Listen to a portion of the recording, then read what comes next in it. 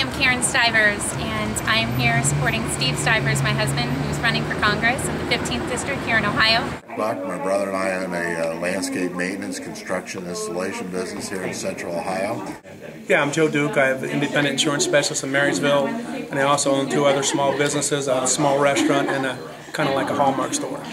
My name is Bill Miller. I'm the Senior Vice President for Political Affairs and National Political Director at the U.S. Chamber of Commerce. And quite frankly, I think one of the best reasons to support my husband is his dedication and his commitment. His dedication to family, his dedication to country, and his commitment to creating jobs and putting this country back on track. Congress is spending money we don't have and borrowing money we can't pay back.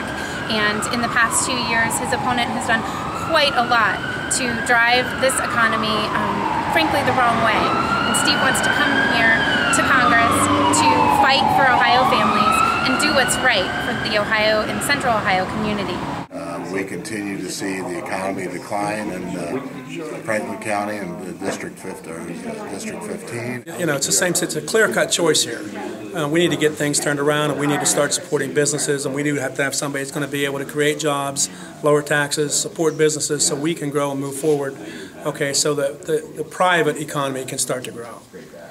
Steve Stivers has a proven record in the state senate here in Ohio as a job creator. He's supported policies in the state legislature of balancing the budget. He has supported policies that have reduced litigation and lawsuit abuse.